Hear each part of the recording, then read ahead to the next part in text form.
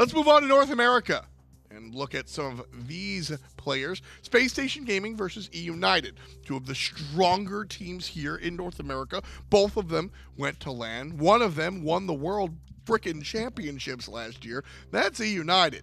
Now, as we look towards Spacestation Gaming, this is a team that I've been really high on in this season. I think BaRRaCCuDDa and JeffHindla have the best team that they've had around them since Tolly. They won the world championship in Season 1. LAN and online is totally different beasts, and for Spacestation Gaming, they can do both. That's what makes them so strong. They came off strong against eUnited in Week 1, against us in the spring split rather, where they found the 2-0 victory. But then once eUnited came back online, once they shook off those cobwebs, they were the ones that found the victory in Week 6. So it's going to be interesting to see this matchup. I'm actually going to disagree with you there. We didn't see them at LAN, and that was a really big letdown for me personally, and I think a lot of fans at home. Spacestation wasn't able to really transition into LAN, and when you looked at them, and I spoke to JeffHindla, he said, look, we just didn't play well. We didn't play ourselves, and so I actually put a video out this on my own channel. I said, look, this play at LAN was so uncharacteristic of Spacestation that it's a who cares. This was a really big flop for them, but I don't think it's indicative of the strength. One of the positives, I'm very glad this is the replay we're coming out to, one of the positives of this LAN was Aquarius. Aquaman stepped up. He was very confident in the interviews. You could just tell how happy he was during some of them. And that's very refreshing to see. You know, one of the newer LAN experienced players, despite of all the experience that he has online, like I mentioned, it's a different beast and an entity, and he stepped up, he performed. But the problem was there was a roadblock, and that roadblock was all of Europe for Spacestation Gaming and eUnited. Yeah, a lot of what was being paid attention to was the compositions of the teams. Baskin has been playing a lot of hunters, and thus North America has focused on the double hunter, foregoing the mid lane mage. Europe obviously has been paying a lot of attention to the mid lane mage, and thus the Europeans wound up winning.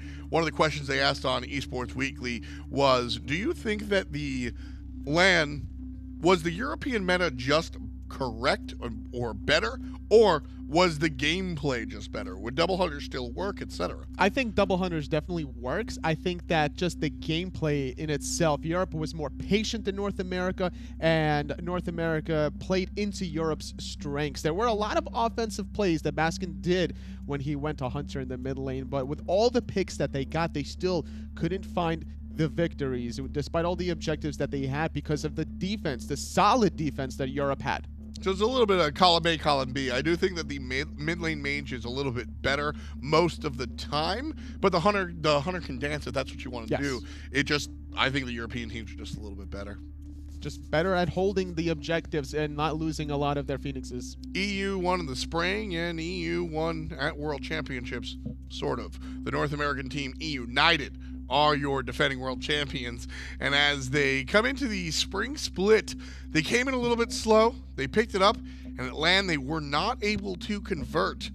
But PandaCat, PolarBearMike, Venenu, Screammmmm, and Benji certainly looking to turn things around here in the summer split. And this is going to be the best test for them. When they started off slow at the spring split, they faced off against Spacestation Gaming, losing that matchup 2-0. This is their time to show not only ourselves here in the commentating / analyst booth or the fans at home, but to themselves, if they can start off strong and actually carry that into the LAN, and then just show us that they can win more than just one LAN. Benji's always been a big deal for this team. So, I mean, watching him right now, not a really big surprise as far as what this squad is able to do. I think a lot of it does come from Benji, but I think we'd be remiss to not mention Screammmmm, who's been a very, very big deal. The other players, sure, PolarBearMike, Hunter, and mid lane, fine. But I've been looking at the right side of the map. I've been looking at the short side of the map. The jungle solo synergy between Screammmmm and Benji is a really big part of what eUnited wants to do. Benji wants to play aggressive, so does Screammmmm, and I think that's going to work out well against Spacestation Gaming, because if you can shut down andinster and whatever Aquarius wants to bring to the table, that could shut down a lot of the momentum from Spacestation and what they want to bring to the table of this very first set. It's a really, really good point. Let's get into picks and bans. For game number 1 here, it's going to be Spacestation versus eUnited. Excited to see what the meta brings to North Americans, because Europe is clearly favoring out the Athena. So I really liked the point that you made about the jungle, because andinster unfortunately hasn't been there.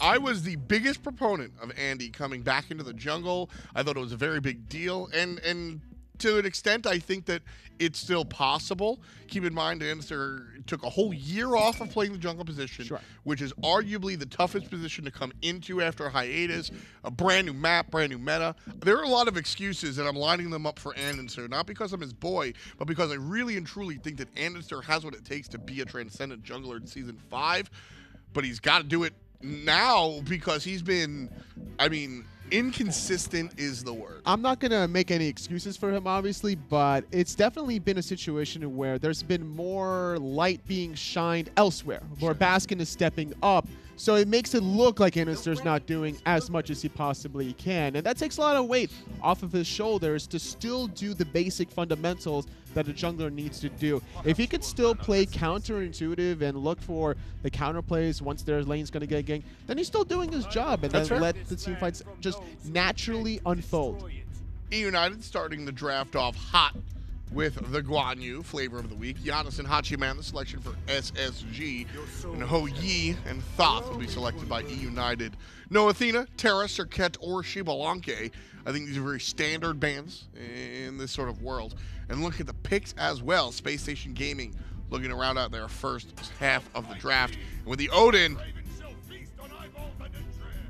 he's going to feast on eyeballs and That's very entrails. grotesque. Wow, that is. I've never listened to that. That war cry, if I heard that across the battlefield, I'm like, I'm just going to go home now. I'm good. Don't eat my eyeballs. Yeah, I'm good on that. That's the Raven. That's what the Raven does. The biggest point, though, is that Odin is going to be eating horses for dinner right here. Guan Yu locked in the cage is devastating. It sucks that it shuts off the heal, but trapping Guan in the cage has been one of the oldest tricks to controlling Guan Yu. And just another addition to the Thoth. Trying to lock down any guy that doesn't have that natural leap mechanic or disjoint mechanic, so you're going to be forced into at least one Phantom, if not two. I love the bans coming from Spacestation Gaming. With the jungle position still open, I think Nemesis is a very obvious ban, but the Mercury a little bit less so. Mercury here of late has been very successful, specifically in the hands of Screammmmm. So I like this choice from SSG to sort of take that one away. I'm surprised that with an Odin selected, that they actually just banned away the dash characters anyway. I would almost want to play against a Nemesis or a Mercury if I have an Odin cage available. Here's the thing, is that Nemesis and Mercury can still do the things when they're stuck up in the ring. Nemesis ultimate, if Nem ults and dies, that's fine. You've already done your thing. Go ahead. Hopefully you get a slice and dice off as well. Mercury, if he's trapped in the cage, that's a Rorschach moment. You're trapped in there with him. Mercury's just going to crit you in the face. It gets to that six item slot, that's true, but keep in mind, the damage on the flip side, one Janus Unstable Vortex will just melt the Mercury. So as long as those abilities are being thrown at the cage, I don't care how much damage you do, you're going to die before you get off your damage. Susano will be the choice for Screammmmm, another one that he likes to go to. But Hercules in the hands of Aquarius. I mentioned before that one of the positives, the few positives, that Spacestation Gaming had at LAN was that Aquarius stepped up. The beginning of the LAN and the beginning of the spring split, Aquarius was getting a lot of characters that would neutralize the lane. The Artios, a lot of Odin, just like sit back and do your thing. Then as Aquarius stepped up and sort of became a superstar in his own right in that LAN, Hercules started being given to him, and he was able to carry. Now, the question I asked you, Toli, is will Aquarius' Hercules be enough for Spacestation Gaming to beat eUnited? With this composition, it's dependent on the early game. If they don't get off to a great early game start, they're going to falter in the late game. The damage from the Thoth, too much range, I think that Spacestation Gaming can have to worry about, considering that they have 3 physical frontliners, and they need to get super close to both the Thoth and the Hui. The Mark of the Golden Crow should be enough late game damage for eUnited. I got excited. I thought we were going to see a Herc jungle. I doubt that. Player to watch before we go to the game. It's definitely going to be Baskin on the Janus. Got to keep an eye on Baskin. Right now, we've got the game coming to you. It's Hindo, and it's Taco. Thanks so much, FDAR. And honestly, Taco, it's the battle of the warriors in the support role. We just saw Athena earlier on. Guardian still being very good, even in the solo lane. But now it's back to warrior supports are creeping in. Guan, Odin. Some heavy value, I think, towards a lot of that early clear potential in the dueling. We saw a whole lot of contests happening at the LAN, especially where teams would constantly be trying to look for that purple buff, red buff invade. I think that this is just a strong way to try and deter the other side from looking towards your buffs, knowing that both ends are going to be relatively even in terms of establishing the lane pressure dominance. Just like Spring Split, it's a best of 3, so get your vote in now in Mixer Chat on who you think will win Game 1. eUnited versus Spacestation, 2 of the arguably best teams in North America. At least they were in Spring Split, but coming into summer, we'll see how things fare. It's going to be a hard one to call. I think that the competition's only getting tighter as time goes on. I mean, even towards the end, heading into the Masters LAN, a bit of a toss-up still for a lot of these teams from both Europe and North America. Really, really was. Let's get into game then and see how this one begins. I do want to check if that Guan is in the support role, which I expect it to be. It will be. PolarBearMike piloting that one. It could have been the Chulainn, but then can you really take Chulainn away from Benji? I wouldn't want to, is the better way to put it. I mean, this skin was legitimately made because of Benji, so you gotta stick to your guns. Scream! Behind you, buddy! Driving strike available. He's trying to hold it for the last hit to make sure he's even going to hold that. Very risky plays there between the two, but Aquarius will come up with the buff and deny it from Scream in the jungle. And now he teleports the tower free because Susano has no way to interrupt that teleport from happening. Considering level 1, you don't expect that sort of invade. It's a risk versus reward situation. So he should pretty much hit level 2 off this, and we'll do so. A couple of creeps to spare. Andy's over there for the blue buff too. So a big lead for Aquarius in the solo lane at the early stages of this game. And level 2 is going to be ticked now for andinster. This is where things get a little bit more complicated for Scream in that he's still sitting at level 1. He can't really afford to try and contest either side of those left, right, mid harpies. He's going to have to really rely on Venenu if they want to have any sort of steal potential on those. Love the respect out the duo from Space Station there early on, and Space Station was 75% of the fan vote here.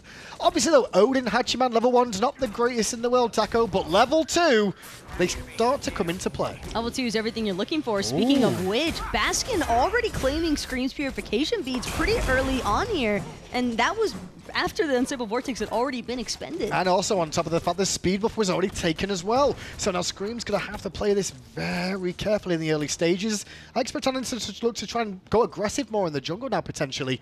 Start to invade some camps, keep the pressure on. I think that's why we even saw that portal placed just then, because that was Baskin kind of alluding to the thought of maybe he's going to go and actually try and contest those harpies. Venenu poked out to sitting at half health, wouldn't really be able to provide much assistance towards Scream. Build-wise, nothing too crazy whatsoever.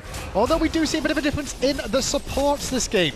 Most of the time, Taco, we saw a lot of rushes of the Heavenly Agility, the upgraded version, to give you the Fatalis effect that we've seen before. This game, though, supports investing in boots earlier on.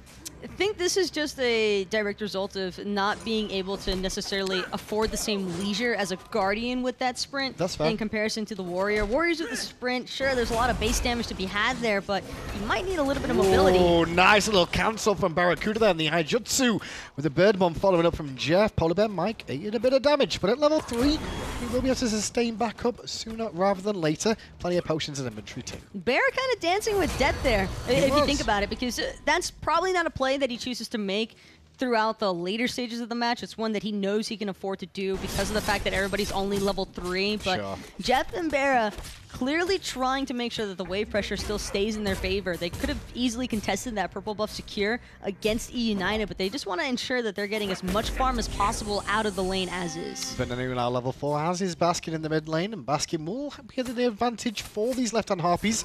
Unstable Vortex is going to have to be good here. Venenu on the rotation. Bit of a contest between the two. And it looks like that might have gone 1-for-1. Actually, no, Venenu comes up big. He's level 5. Baskin still at level 4. Bit surprised that Baskin wouldn't try to reset those. Seems a little stubborn, if you ask me, that he'd still try to secure those over the Thoth, and that's always usually going to go in favor of the Thoth every time. 3 minutes in the game, though, he's quite fine for both these two teams. In regards to what happened with Aquarius at the start of this game, too, it wasn't that big of a deal with him getting that lead earlier on. There's been no first blood. The experience is in Space Station's favor, but it's not enough to call it over whatsoever. PandaCat and PolarBearMike going to just keep farming up on this left-hand side. The big deal, though, is Scream trying to hit level 5, where andinster has already found that. And Space Station also have the timer of that speed buff available for them, so what's to keep Aquarius for maybe looking for that, not necessarily on that pass spawn, because that one's just really hard to keep track of for anybody, but I think in the future buff spawns, Aquarius still knows that the general time period of which that buff was taken, and I can assure you, he's definitely still keeping track of it. Sure, and at the same time, Space and Time will be available. Also, Baskin, andinster may look to invade on that too. That speed buff is due up relatively soon, so keep an eye to see what happens with Space Station. And if they do look to group. At the moment, however, andinster is going to head back into his own half of the map. Slow it down, says the baseball. Benji will survive. It did cost him his ultimate there too. Transformation comes out. Benji will survive, but his TP is on cooldown, which is quite important here. And Aquarius is taking his time about things, wants to maybe force Benji to push up a little bit here, kind of just sitting it out, waiting for that transformation to wear off, and then we'll probably start to see some more pressuring out of Aquarius. And I'm surprised that Benji is still willing to play up as far as he is. Yeah, and you can talk about the aggression as well, because you see Screammm actually had to go back to base again there. Did he finish off his full boots? He did. Didn't work out too bad for Screammm, because he managed to get his speed, hit level 5, and get his full boots on, because for a moment andinster did have a boot advantage with the Warrior Tabby versus just the tier 2, but it's not big enough yet. He is level 6, however, is the Space Station jungle. And Screammm knows that too, which is why as soon as he gets the gold available, he immediately backs to finish off those boots. And the power just makes so much of a difference here, and this is part of the reason why Purification Beads are forced out off of a nice portal from Baskin. Beautiful pickup of JeffHindla there. They saw him bird bomb tackle, and after that they're like, well, he's got to escape, but neither does Screammm. andinster turns up with a Space and Time to follow suit. Ult for ults in the mid laners. And, well, one support for one jungler. I know who I'd be favoring there. An eye for an eye, though, either way you break it down. Space Station, of course, probably a little bit more favored in that trade, though, just because of the fact that it was Jeff who ends up falling. But that could also actually end up working against them, because you don't want your warrior support to be one of the early casualties. You kind of need that warrior to start scaling pretty heavily. I mean, that's the whole purpose of picking them, is to have that established pressure, because their base scaling is so nice. And without it, if you fall behind early on, you're not going to be looking to initiate anything. And the one thing about Odin, he plays very similar to an Ares, even though the Guardian versus Warrior, if they're ahead, they're in a strong position. If they start to slip behind, it starts to become more of a struggle for them to make an impact in the team fights. And that was a beautiful example, too, of what Efta was bringing up on the desk, even, where you're kind of locked in here with me. And that Screammm still looks to go in, despite that ring having been used out of JeffHindla. And I think that that just shows eUnited are certainly A-okay with taking a brawl inside of that cage. Yeah, especially a Susano as well, very ability-based in terms of assassins as well. So he's not going to worry about attack speed reduction for the most part. Benji versus Aquarius still batting away. Is Aquarius more focused on Benji than he is on those minions? Breaker just off the mark, but still dealt a little bit of damage for the time being. eUnited with the gold lead. They found the first blood. The experience still marginally in Space Station's favor. Not by much, though. It's still just enough to where you can say, yeah, we're ahead, but not enough to where they can comfortably sit back and think that this game's a sealed deal here. Screammm now trying to help out Benji a little bit, alleviate some of this pressure. No, he's going straight for blood. Oh, the boulder off the wall connects to Screammm. One more hit would do it, but Scream's going to live. Bury some amount of health. Benji was trying to bring down Aquarius too, but Aquarius just takes it. I'm on it, a 2v1, and comes out no worse for wear. Benji will be able to secure his blue buff, thankfully. That Aquarius not quite healthy enough to look to contest this one. However, Screammm being forced to back is just so much in favor of andinster here, in that he's going to be able to keep reliably farming. Speaking of which, he's going in straight onto PandaCat. Aegis has been used. Good Aegis from PandaCat. That just saves it, but it cost a blink. And the ultimate of andinster. Turnaround play could be here. eUnited on the rotation. Going to be here a little bit too late to do anything. But, as we said, Aegis down. It's just so telling, though. You know for a fact that that is all Space Station wanted. It's a nice consolation prize as a Ravana jungle to be able to force the active, because as soon as that ultimate's available again, you can kind of expect andinster to just lurk that dual lane nonstop. The whole time, if you can see a window for it. He's in mid lane right now alongside Screammm, just found up some more. Chulainn still going at it. Venenu poking Baskin back. Both of them working towards a Chronos pendant here as well. Thoth, we don't normally see too many Chronos pendants. It is viable, Taco, but most of the time, you love the Book of Thoth or the Warlock staff. We all know this is the classic BaRRaCCuDDa rush. That's about to Is that what it is? No, I don't know. I highly doubt that Venenu would ever do that. I was you. You're the I mean, it happens very rarely. It's been quite some time. I think most mid laners would choose not to build that item second. If anything, it'll be the Soul Reaver. But not in this case. It can't be a Soul Reaver because of the build path we've gone through here. 8 for PandaCat. He's working on his stacks. His stack lead is actually a little bit better than that of BaRRaCCuDDa's as it stands at the moment. It's not big momentum shift really, Taco, but once you get that item finish, you do get a bit of a lead for a moment. I think that's also just BaRRa hasn't been solo farming the waves nearly as often as PandaCat. PBM has kind of just been lurking around a lot of these jungle corridors, kind of checking to make sure that Venenu's okay in mid and that PandaCat's not falling too far behind in duo. We've already seen some aggression out of Space Station in either side lane, so eUnited certainly still on the defensive. Love what we saw at Aquarius there. He was trying to proxy between the Tier 1 and Tier 2 tower, but Benji was well aware that's what Aquarius was looking to do. So by forcing him into the lane and not allowing him to proxy, it means Benji can secure his own blue buff. Aquarius has to surrender the opportunity of getting that and won't be able to push that wave into the tower. Scream, though, going to take a bit of punishment for his troubles. Level 9 now. The doom of the early game have kind of worn off for Scream now, and it's almost an even game. I'm just waiting for the first anti-heal item to be picked up. It is Ratatouille. Oh my god, I was trolling. So let's talk about this and why we're discussing like it's not an item we normally see, especially as a first item. We never used to see it in the old days, Taco, but nowadays it kind of took a bit of a fall. It's a lot of power. Okay, in all fairness, I think that this occurs because you're looking for the targets below 50% health as Thoth. You have a lot of range. This is looking for the kill confirmations and the secures. And eUnited, when you break it all down, they actually have a pretty nice draft as far as poking players out and poking out of their gods. I think that their draft is a little bit better suited towards the counter initiation. I don't think we'll ever really see eUnited trying to start up a fight themselves unless it's going to be riding off of the back of Scream. But Venenu's sole purpose in life here, especially now that he's got this BaRRaCCuDDa pickup, is play behind everybody else and make sure you hit it. Make sure you hit him. 150 power is the big talking point as well, because most of the mage items full stacked, or well, most of the time full stacked, or like full complete item is about 100 power on an item. This is that plus half the amount as well, so it's 150 power that's on this. It's going to be swinging. Obviously, the passive does come into play now and again, but they have to be below half health before it really does. I'm starting to think there's actually something to it with this caster's curse, by the way. Right, because you keep saying stuff? It started off with the Dignitas thing, and I was like, there's no way this team possibly loses. The longer you cast, the safer you'll become, where you just don't make those predictions, because whenever you do, they're generally wrong. See, look at me now. I can now make predictions, and I'm correct. I'll be honest, I just wanted to disagree with you. That's fair. And somehow it worked out. There you go. That's what happens every time. Endless thing from the future. No Gold Fury attempts so far between these two teams. eUnited with that little bit of a lead just outside that first blood. There's been no other real kills between the two as it stands. It's all focused on farming.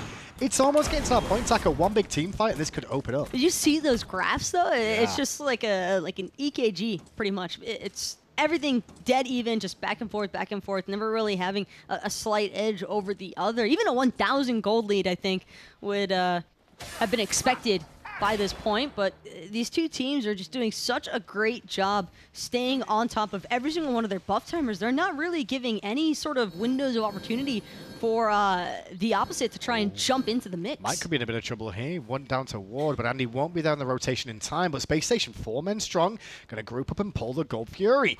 Reset for a second. Noah Scream jumps away from andinster, and JeffHindla was on the zone duty. Gold Fury did get reset again, now started up once more. I don't want to see Space Station pick up a fight, though, unless they fully leash that Gold Fury, because JeffHindla's cage cannot be broken. Here we go. JeffHindla's cage is down, and PolarBearMike's trapped inside. Drops up here soon and gets a good stun off too. Still under pressure is PolarBearMike, but juking away from Aquarius. Andinster and BaRRaCCuDDa both getting low, and BaRRaCCuDDa gets picked off by Venenu. And it's not over just yet. Aquarius has jumped in now, but it's a little bit too late. He's not going to be able to find anybody in the back end. Still looking to kind of just break the members of eUnited away from each other. But so far, all he's going to meet is Benji, and these two have been added since the start of the game. We all know how this one ends. Yeah, then none of those two will die whatsoever, but BaRRaCCuDDa being dead is a big swing here in eUnited's favor. They start to head back towards the Gold Fury pit. I like the mentality of the Odin selection here to respond to the Guan Yu, but you need damage inside of that ring, and for Space Station, it just clearly was not there. They couldn't even finish off PolarBearMike, and also I think that was just such a beautiful response out of eUnited to make sure that they were aggressing on the outside of the cage to try and keep PBM safe. Can we notice Venenu? Just keep an eye on the amount of damage he's ticking up at the moment. He's at 4,000 so far. That last team fight, that Ratatouille swinging. It really is. And we haven't seen too much OE, but I think that PandaCat goes for it in this draft because he wants to be able to drop that Sunbreaker inside of the Odin cage. A lot of the members from Space Station, they're melee-based warriors that have to be up close and personal if they want to deal their damage, and it's hard for Space Station to try and confirm kills inside of the Odin ring when they know they have to take plenty of damage in response. And PandaCat going for the Ick Foul here as well, an item that's come back into fruition as time's gone on. Normally we see that when you're behind, Taco, but I wouldn't say he's behind here. He's just looking to fight. It can kind of go either way, though. With the Ickavol, if you're ahead, it's a bit of a win more item in that it's certainly not going to cost you the lane by any means. You're still going to be able to bully out your lane opponent. It's got really nice benefits for being such a cheap bridge item. But for BaRRaCCuDDa, since he's opting towards the crit, in which what I'm assuming is going to be a Poison Star, just because that's the most standard third item crit that it's picked up because of the 20% slow, and also the it's the damage mitigation, the damage reduction. That's very important as well. And eUnited, they've got plenty of damage. They do, especially with Venenu in that mid lane now. Still building away. Looks like it's got to be Kronos Panda next, right? I mean, he's already got Rod Tahuti. There's no other options here. Imagine if he could buy 2 rods just to do it. I think if you could, I think all players would just buy rod. Well, if you could repeat items, we would never see anything else other than like the same 2 or 3. What would be the item for hunters? For hunters? What would you buy? Deathbringer? I mean, there's actually a few for hunters. Boots? I take that back. No, it's like Devo gloves, and then there's also crit items. Okay. I think that Wind Demon's actually pretty insane.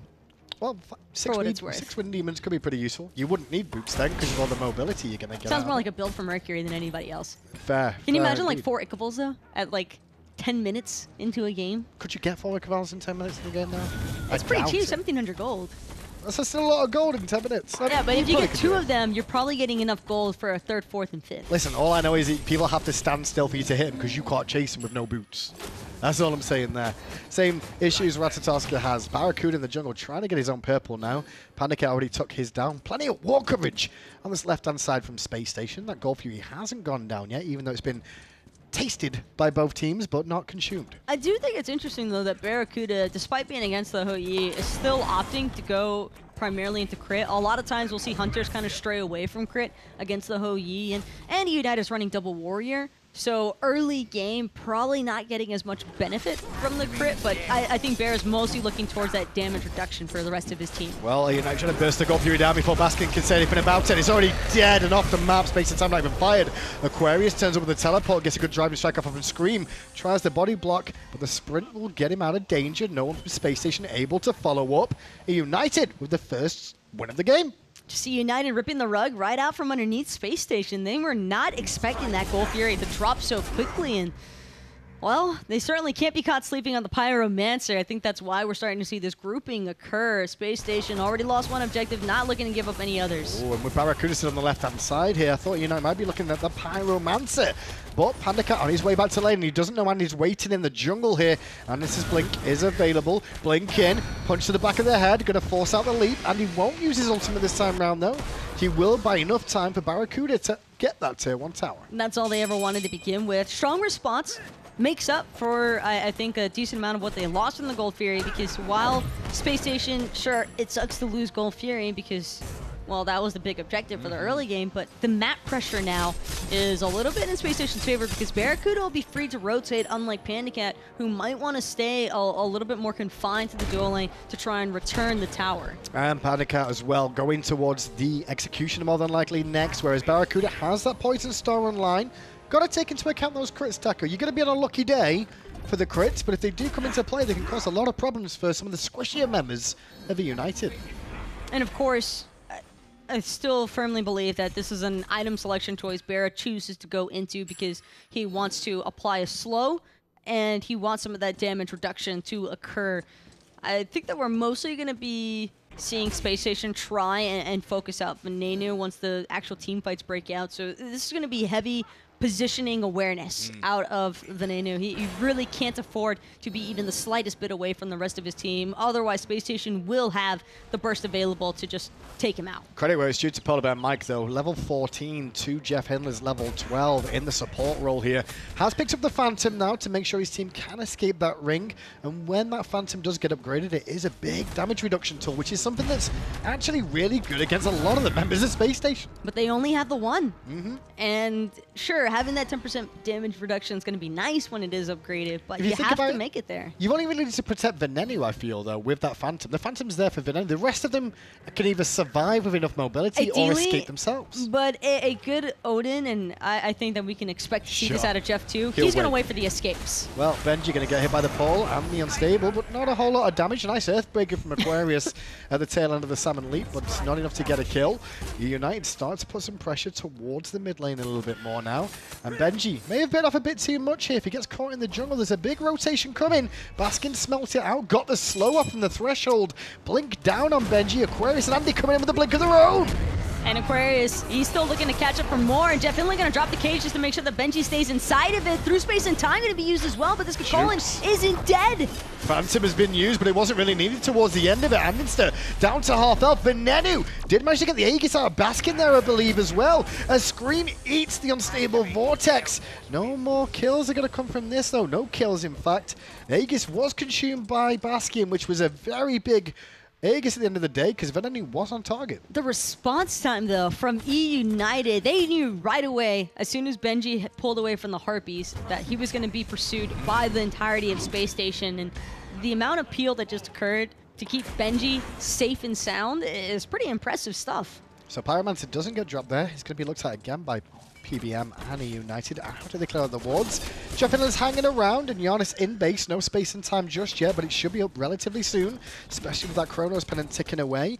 Aquarius, Jeff show up, and that's going to force eUnited off. Still pressure in the mid lane, though, as Benji and Scream hanging around, making sure andinster can't rotate. Aquarius still trying to make sure that eUnited are forced to reset this, but he's going to go Big ahead and heal. pop his thorns as well. It might not matter, though. Guan Yu to the rescue, though. Stuns him in place by dismounting PolarBearMike. Sets up Venenu for an easy pickings onto the Hercules. Without the Hercules, Space Station can only watch United take the Pyro. And oh my, are they going for the fire? Well, Jeff was just back in, and he realizes it now.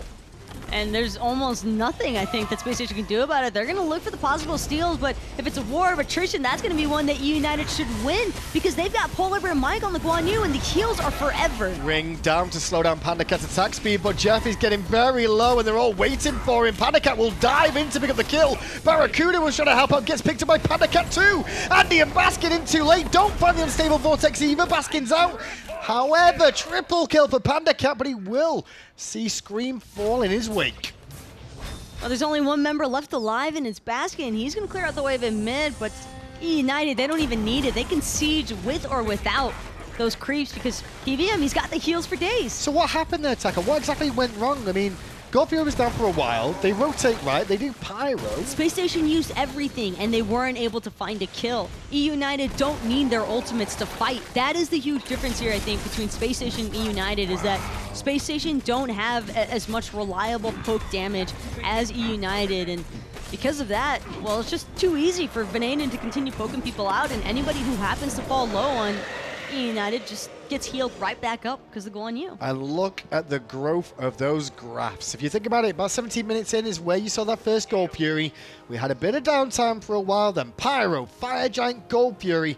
And the worst thing is the Fire Giant, because with that round their waist now for a few more minutes, they can start to take down some of these towers. This feels like the experimental game for Space Station, in that they wanted to see what would happen if they gave up the Guan Yu for eUnited, because there's no way that's being an oversighted pick. I definitely think that Space Station were fully accepting that Odin would be the answer that they needed. I do like the Odin pickup here. I'm not completely sold of Jeff Odin support, but I think that this is also just a much more difficult game for Jeff because of the fact that there just simply isn't any AoE damage to follow up from that ring. Yeah, it's been a rough one so far from Space Station. It's just not found a window. Aquarius, at the start of the game, got off to a great start for himself and his team, but the rest of the team just not been able to do anything. And they kind of focused dueling quite a lot of this game and didn't really find as much as he wanted to. PandaCat played it very well for the most part, which has allowed eUnited to keep pressure up now and start to look for some of these towers. And I know we saw a lot out of BaRRaCCuDDa at the LAN, but I feel as though he's been unable to do anything here really, or have an impact because of all the range. eUnited just have so much mobility too that it's very difficult to keep track of them. Big pick on Scream on the right-hand side. Scream in a lot of trouble. Trying to get away from andinster as Baskin and JeffHindla joining. Sprint has been used.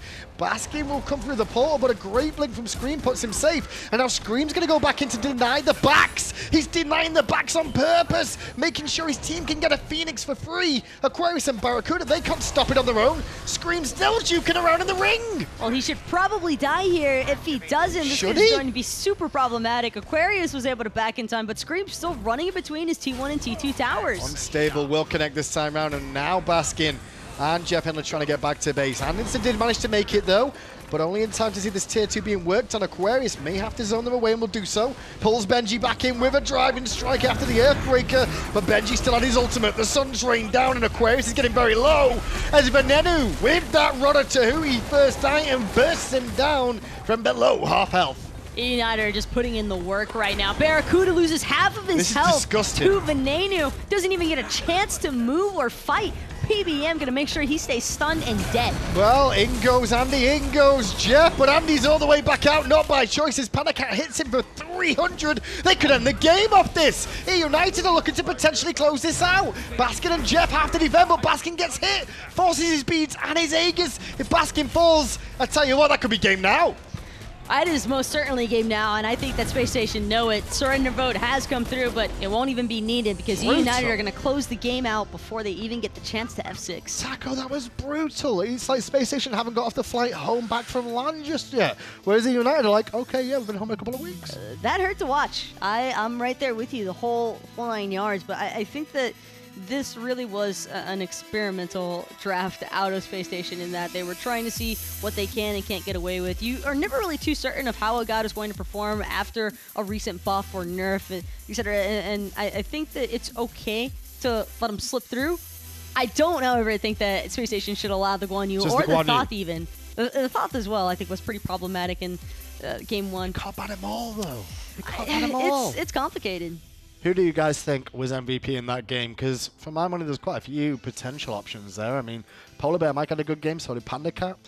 So did Venenu in the mid lane. I think Benji and Scream a little bit quiet at that game, but then Scream's plays towards the end allowed his team to win Scream the was game. just building tank anyway. He kind of gave up on the concept of being the hard carry that game. He was ready to let his team have the spotlight, which I think, for what it's worth, was definitely the right decision to make. Who do you think was MVP, though?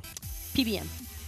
We'll find out if you guys at home choose PBM. Let's get over to the desk. It's Tom and Tolly standing by. Welcome back to the desk, folks, and I really liked what Taco had to say there. The biggest takeaway from that one was this might have been the experimental phase. All right, Guan Yu is the hot man on campus right now. How hot is he? Can we control him with the Odin?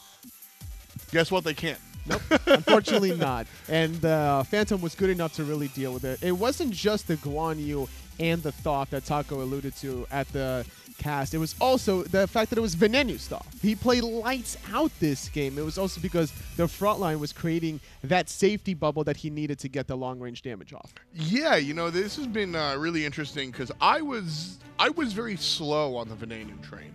A lot of people were saying, oh man, this guy is really, really great, and I didn't see it, right? And even with the Worlds performance, I said, yes, he stepped up and he looked good, but is he really like this great? And after that performance in this game, earning MVP, and not this performance, but I mean after everything sort of lining up, I think Venenu has absolutely earned his right to be one of the top people when you talk about the mid lane. And like I said, maybe I'm a little slow on the uptick, but at this point in time, nobody can deny Venenu. Since its inception under Team Allegiance back in Season 3, that squad wasn't the fit for him, unfortunately. I agree. But when he went to Oxygen Supremacy in Season 4, I think it was that Spring Gauntlet that he really showed the world, honestly, what he's truly capable of. And since then, he's been an absolute monster and almost unstoppable. He definitely found the right squad here in Season 5. What is it about him? I mean, is it the positioning? Is it the target focus? I mean, what makes Venenu so strong? Well, he doesn't miss for the most part. I don't see many missed Thoths. The patience as well. That last siege, he dashed in, waited out the beads just in the nick of time to apply the stun. And yes, he's also very safe in the positioning. He listens to the call. He's disciplined. He's not going to go for the flashy plays. It just kind of happens. Perfect stuff coming out from Venenu. MVP for game number 1. He and his team wind up taking the first victory. Spacestation.